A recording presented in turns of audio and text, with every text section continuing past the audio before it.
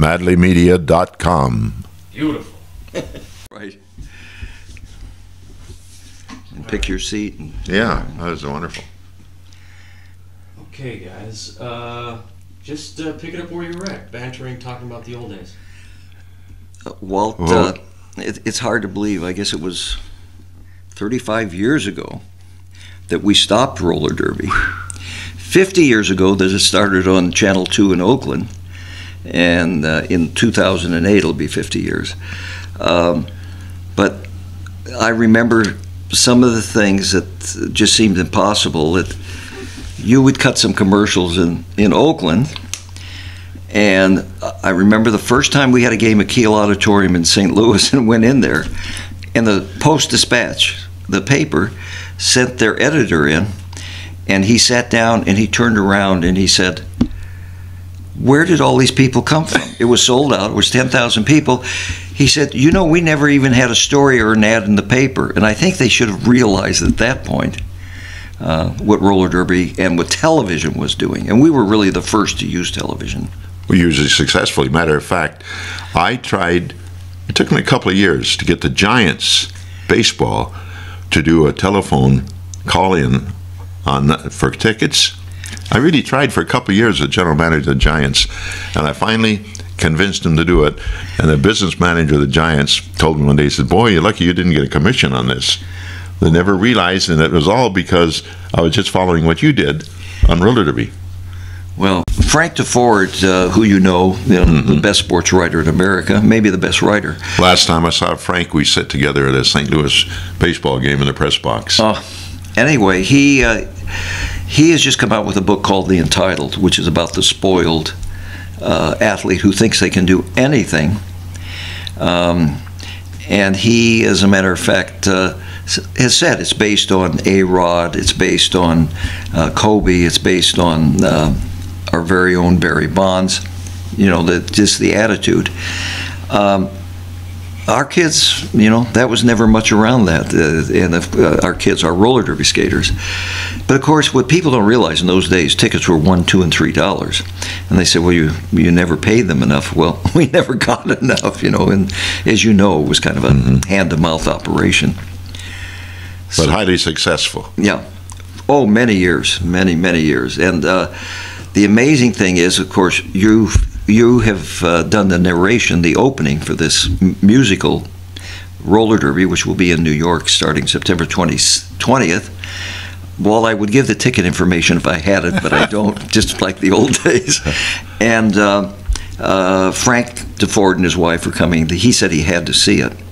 But then the other thing is that none of us ever thought about was the fact that how would roller derby come back if it ever came back? And it's kind of come back as a street sport with all the roller girls. Now, here's something you probably don't know. Today, around the world, there are 230 leagues, from Australia through the United States and Canada to Scotland to Hungary to Romania to Germany, and it's all based on going onto the internet and seeing some of your old games, and they've taken it, and a lot of them are skating just on the flat surface, and they're doing it for fun, and they take crazy names and everything, but they support their own leagues. They each pay $40 to $100 a month to do it. They all have other jobs, and it's just really become amazing. And I met a lot of the women. They're really a hoot. But I tell you, I often think about the times that we spent together. Every Sunday night at Kezar Pavilion. Yeah. Where was Kezar Pavilion? Golden Gate Park in San Francisco. And it's, as I say, it's been 35 years since the last time we did that. But you're looking chipper, and we both are in the era of survival. I could probably give Frank DeFord some stories on entitlement in other sports, but roller derby was never that way. It was never high hat. The skaters were human. Right. Got along well with them, but baseball was entirely different animal. They all figured the world owes them a living, and that was it. Anyway, it's great to be here with you. It reminds me of Madison Square Garden. Oh, God. When we used to sell it out weeks in advance, always in Madison Square Garden. And how did the crowd greet you when you walked in and they saw who you were? I run into people. We did a game New Year's Day in New York. Right. And I went down there New Year's Eve to the Madison Square Garden, the area, and watched the ball come down as it did. And people were coming up to me in the crowd to talk about roller derby. Yeah. Channel 9, WOR, we were on every Sunday morning from 10 to 11 a.m. They had 1 million viewers per week. I mean, couldn't be a worse station and a worse time.